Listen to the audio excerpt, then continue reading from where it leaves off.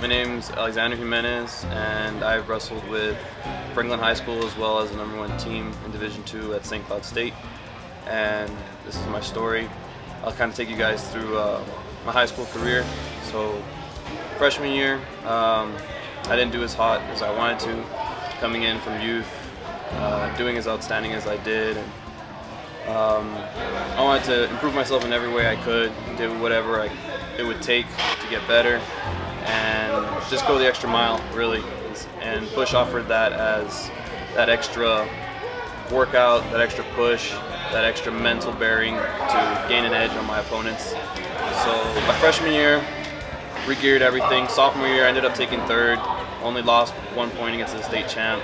It's kind of still upsetting, so kept coming here, kept pushing, kept working, re-gearing, and seeing what I could do to overall better myself. As junior year came along, this was the year I was supposed to take it all. The year I was supposed to do the best that I could, and I was just going tournament for tournament, really keeping the ball rolling as a tournament.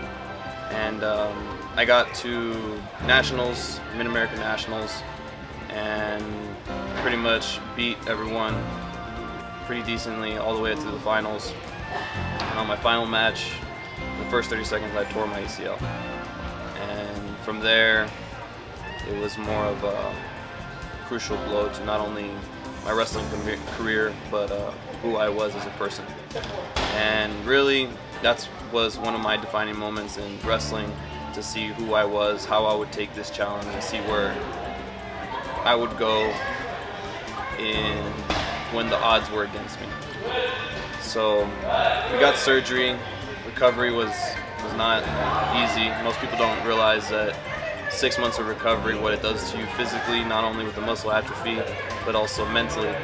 And I kept coming to Push, doing what I was trying to do, focusing on what I needed to do, and slowly regaining my steps. And as senior year came around, it was really the year that I took it all. I won, took baby steps, really focused, prioritized my priorities, and really took everything one step at a time. And Push really helped me do that and overcome my challenges and difficulties. The trainers here, I've known Danny since I was about 7 years old. Really when CrossFit was in diapers, I guess you could say. And Danny has really been the one to really design CrossFit to what it is today. Before CrossFit was CrossFit, he had me doing all these exercises, and no one knew really what they were for, but they were for different agility, conditioning, and strengthening exercises that no one had really seen before. And my father and Danny go way back, even farther, to where my dad trained Danny in bodybuilding, and Danny really took his own path into doing bodybuilding and combining bodybuilding with some sort of high agility training, which was CrossFit. What Push means to me is that you need to find another way to really push yourself as hard as you can, as far as you can, and better than the day you were before. Essentially getting yourself 1% better than you were the day before. And if you achieve that 1%, then by the end of the year you should be 365% better, which is a large improvement. I'd recommend Push to anyone who would be in wrestling, football, any other extracurricular activities for sports. Really gives you the mental edge.